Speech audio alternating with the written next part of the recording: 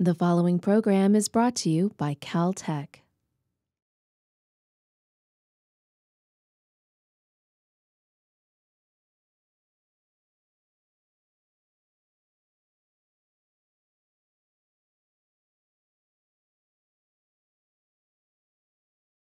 So Ed's talk made me think about in 1979 when Voyager first went by Jupiter. I was in ninth grade, but I was a geeky space kid in ninth grade, and I watched the images coming down. They had it on PBS. You could just sit and watch the images coming down, and it was the most amazing thing in the world. And so the question of like, how could you stay doing this for 35 years? Like, this is why many of us younger people, I'm one of the younger people sort of in the room, are here because of those incredible things that have been coming from Voyager for all that time. And it really is what got me first really hooked. And so I love seeing Ed Stone talk about Voyager.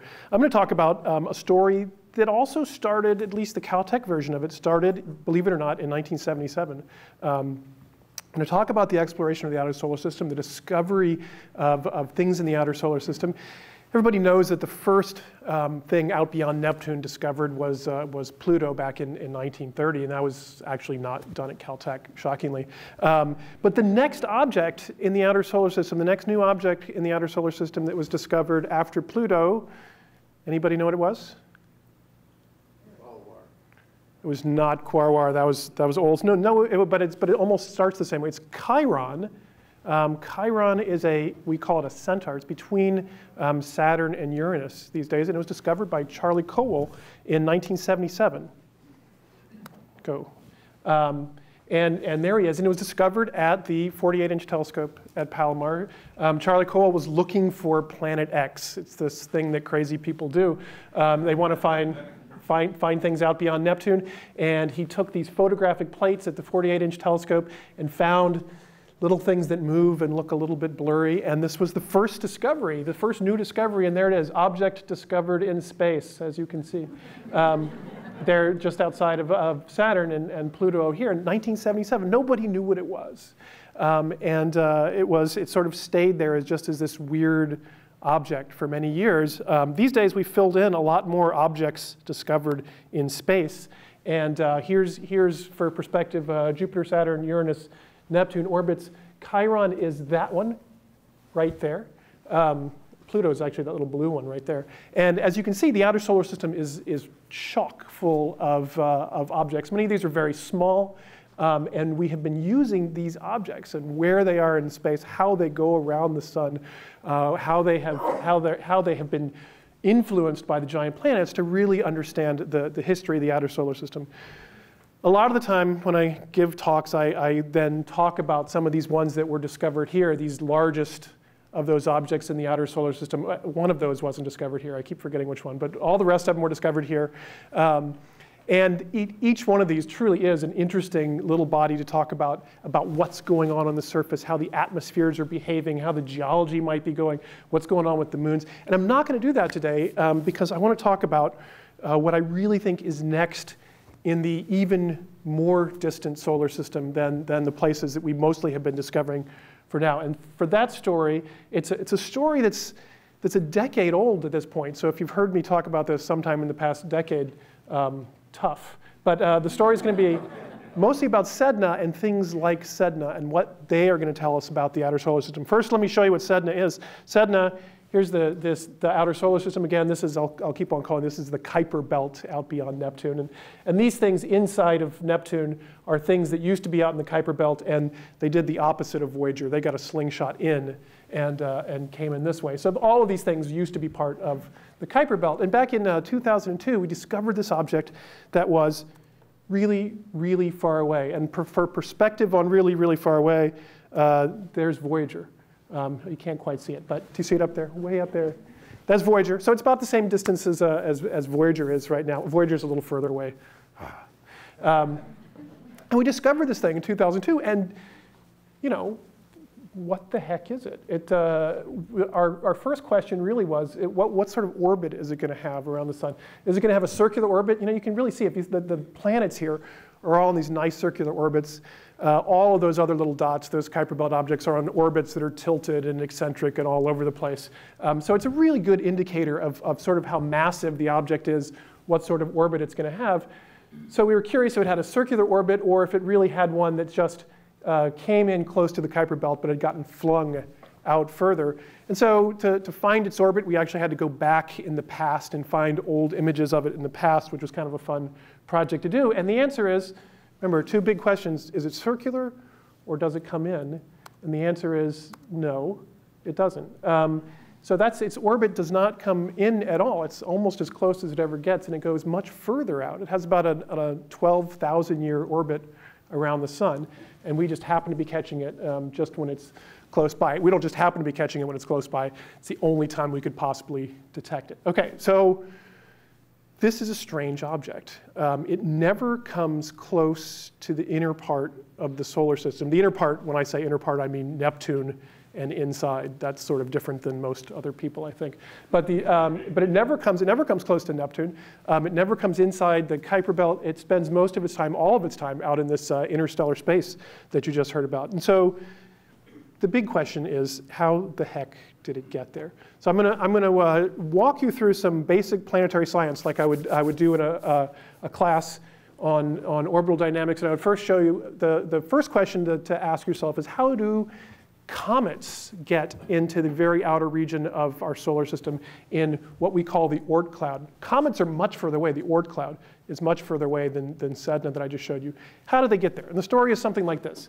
Let's say this is the orbit of Neptune, and that there's a Kuiper Belt object very close to Neptune, but then it gets too close to Neptune, and it takes one of those gravitational slingshots, and it goes out like this. Well, if you get a gravitational slingshot right here, you go out, but you always come back. You can't, unless you get kicked totally out of the solar system, you always come back to the place where you got the kick. It's like a dog or something, I guess.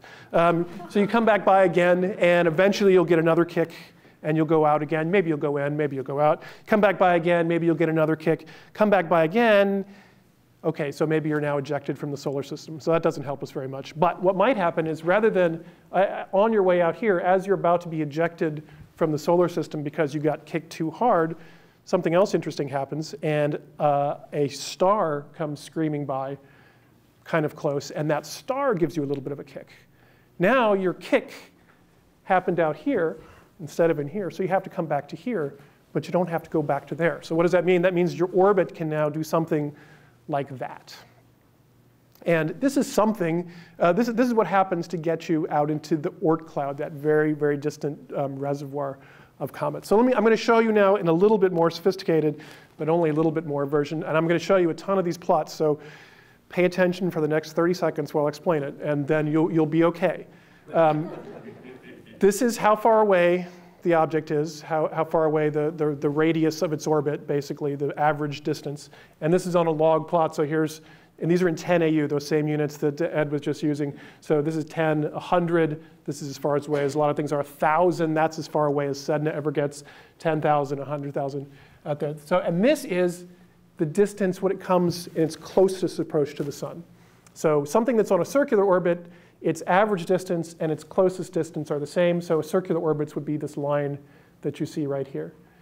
These four lines are the giant planets. The giant planets are at 5 AU, 10 AU, 20 AU, and 30 AU, basically. So if I start out an object, I'm going to start out a little comet right here, and I'm going to let it evolve. As it goes around the sun, every time it goes around the sun, if it's where the giant planets are, it might get a kick from the giant planets. Remember what those kicks from the giant planets do? They elongate it, but it comes back to the same place. That means its average distance is getting bigger, but its closest approach to the sun stays the same. This is this. So this object is getting kick, kick, kick, kick, kick. Its average distance is getting bigger. Its average distance is getting bigger. But as you get further and further away, the other thing I'm doing is throwing stars at you at about the same rate that the galaxy throws stars at us. And if you're far enough away, those stars can give you another little kick that change your closest approach to the sun. This one is not very interesting. It goes out, it rattles around a little bit, it's gone forever. These are all just totally random processes. You never quite know what's going to happen when you start one out. Here's another one. gets kicked around a little bit, elongated, then it gets far enough away from the sun that a star coming by happens to give it a little bit of a kick that pulls its closest approach away from Neptune. Once its closest approach is above the orbit of Neptune, it no longer has any problems with Neptune, and it can just continue to evolve basically from stars forever. And this one rattles around for 4 billion years and ends up way up in this region on a very far from the sun, on a very eccentric orbit, but no longer crossing the giant planets. Other ones do things like this. There's another one. I like this one because it goes out for a while. It goes up, it comes back down, it goes up, it comes back down, re-encounters planet, and finally it goes up, and then it just sort of evaporates out the edge of the solar system. These are what really happen in comets all the time. There's another one that sort of does the same thing, goes up, rattles around for a while. It's kind of fun. You just run these on the computer and watch them and be like, oh, that was, I spend way too much time doing this because it's entertaining. But it's much more interesting not to look at the individual ones, but to look at the ensemble. Where do all of these things go if you let them evolve over all this time? And the answer is they fill in space that looks sort of like this. I started out all the objects around in here. They rattle around this way, and when they get far enough away, they start to go up. And then they end up there. The black ones are ones that are still alive, but they rattle around all through there. This plot also shows you actually something pretty cool unintentionally, which is where comets come from. Comets are things that started out up here, got a kick from a star, and got kicked back down, and then their closest approach to the sun is down here. This is where the Earth is. So these red things down below here are comets that we would see, and you can see their source. That's the Oort cloud. So that was a big digression to show you the interesting thing about Sedna, which is Sedna sort of has that same characteristic, right? It's really far away, it has an elongated orbit, and it has a perihelion, closest approach to the sun, that is above the giant planets, which is unusual, but it's not that unusual. That's what comets do, but Sedna is a little weird because Sedna is right there. It's the Bermuda Triangle of the outer solar system. There is no way to get an object where Sedna is in the current solar system. And since there's no way to get something there, there's also no way to get rid of it. Sedna will stay there more or less forever, minding its own business. It's a fossil record of something that put it there. Now, there are a lot of different ideas on how you could possibly have gotten Sedna to this location here. The one that I like the best, because it's something that astronomers and even geochemists have been talking about forever, is that something that we know as astronomers that most people don't ever really think about, is that the sun probably formed in a cluster of stars. Might have looked sort of like this.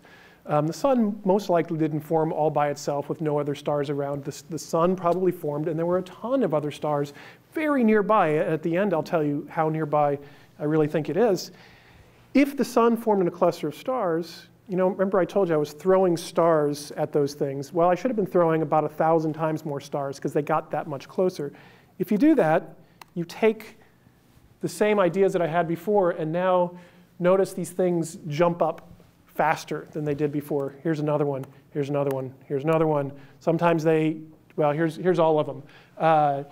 If there are 1,000 times more stars, then you don't have to be nearly as far away from the sun before you start to get pulled away from the planets, and you get up in this region here. What I think this means is that Sedna is a fossil relic of the initial formation of the sun in a cluster of stars.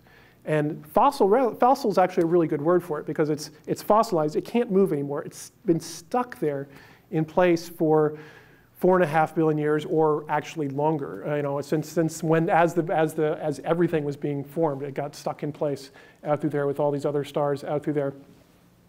And it's also an interesting fossil record in the sense that, you know, you find one fossil, and what you really want to do is find the rest of the pieces of the fossil, put it together, and really understand what this whole beast was. This whole beast, if this really is the story for what formed this whole beast is the birth of the sun. This is a fossil record of the birth of the sun itself, which is something that is an incredibly profound thing to be able to have some observational record of. You know, when you talk about the birth of the sun and a cluster environment of the sun, I'm just going to throw this up here to mention without explaining it. This is something that geochemists, Jerry Wasserberg, who you saw on the video, was one of the very first to argue that geochemically you could tell that the sun and all of its elements formed in a cluster.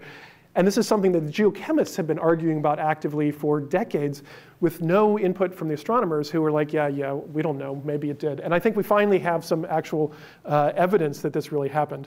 Okay, so I'd like to be able to disentangle this fossil record. And so the first step is to go find more fossils. And we have been trying that first step for 10 years now, and have been failing miserably. And every time I come and give a talk sort of like this, I talk about how this next way we're going to try is finally the answer. We do finally have the answer. We're going to find them. But for now, I'm going to tell you what we can tell you just from one object, just from Sedna. If it's really true that we formed in a cluster and that's where Sedna came from, you can already use just that one little bit of a fossil, that one tailbone, to say something about the cluster of stars. If we formed in a cluster of stars that looked something like this, then, now I want you to, oh, I didn't put that plot in there. Remember that triangle that I had and the Bermuda Triangle that was missing? This is the same plot, semi-major axis and perihelion. That Bermuda Triangle of missing stuff was all in here. There is Sedna. If we formed in a cluster, just kind of like the picture I showed you right there, this is where the objects fill in. This is a real simulation instead of my toy throwing stars at things simulation. It works. You would find Sedna if you had a cluster that looked like that. If you increase the numbers of stars in the cluster, and here's a 10-fold increase in the number of stars, you actually pull things in even closer. You allow them to disengage from the giant planets without having to get nearly as far away. And if you go into something really crazy like the Orion Nebula is one of the closest regions of massive star formation, and something like 100 times more stars in there. And there are so many stars in there that actually you have a hard time having anything further away because there's so many stars that everything gets stripped away. For now, I think I can tell you that that first simulation looked the best, but I'm going to tell you what we're going to try to do, which is we're going to go to one of the biggest telescopes in the world, which we have great access to because we're at Caltech, and it's not either of these two telescopes. These are the two Keck telescopes that Caltech has been developed and used over the past 20 years, and they are fantastic. But one of the great things that we do at Caltech, in addition to build these massive telescopes, is we have been partnering with other people who build telescopes, other telescopes, so that we can use some of their specialized capabilities. They can use some of our specialized capabilities. And the fact, in particular, that we've been developing this new 30-meter telescope, one of the large partners in the 30-meter telescope is Japan. And Japan has the neighboring telescope. This is the Subaru telescope from Japan. And the Subaru telescope has been specializing in giant cameras that can look at huge swaths of sky. And that's what I love, giant cameras, huge swaths of sky, big telescopes, because that lets you find these objects as much as possible. Their newest giant camera is so big that it's actually bigger than an anime character. And it's called, in typical Japanese fashion, it's Hyper Supreme Cam. I didn't make that up. So it's on the telescope right now. We are going to use it when are we using it? I don't see Ian. He'd remember. We're using it in like 6 weeks, 4 weeks. Anyway, it's going to be incredible. It's going to see. It's sort of like we used to do at the 48-inch telescope at Palomar, but with so much more that it's going to be amazing. So what are we going to see? Well, I think what we're going to do is find many more of those little fossils and really be able to reconstruct not just this idea that, hey, maybe it was a cluster and maybe it was right here, but I think we'll be able to really say that the sun really did form in a cluster, and not just say, look, it might have been sort of like this, but we actually formed maybe on the outskirts in this sort of region of a cluster like this. And to me, one of the reasons why this is so fascinating is that it lets you think back to that earliest stage, the earliest thing we can do as a solar system planetary scientist, and think about what this environment was like. It's easy to show a picture of a cluster like this, and everybody says, yes, pretty stars. here's what I want you to know about this cluster of stars, that this is probably something like the environment that we're thinking about that it might have formed in. In this cluster of stars, if you were sitting here on the Earth when this cluster was there, well, you wouldn't because there was no Earth. But if you wish you were sitting on the Earth, if you were sitting somewhere and you were looking out into space, the brightest star in the sky would be probably about 20,000 AU away. So the picture I showed you had Sedna going out to 1,000, and right now the closest stars are 400,000. At that point, the closest star would have been 20,000, really close. It would have been 100 times brighter than the brightest star in the sky today. So that would be our closest neighbor. The next 1,000 closest neighbors would be brighter than the brightest star in the sky today. There would be 1,000 stars in the sky brighter than anything we have in the sky right now. Those stars have all gone off into space, and they've mixed with all the other stars in the Milky Way. We'll never see them again. But this process of finding these lets us put these pieces back together and imagine in our heads what this might have been like. So I'm kind of excited about this. Thank you. Kind of.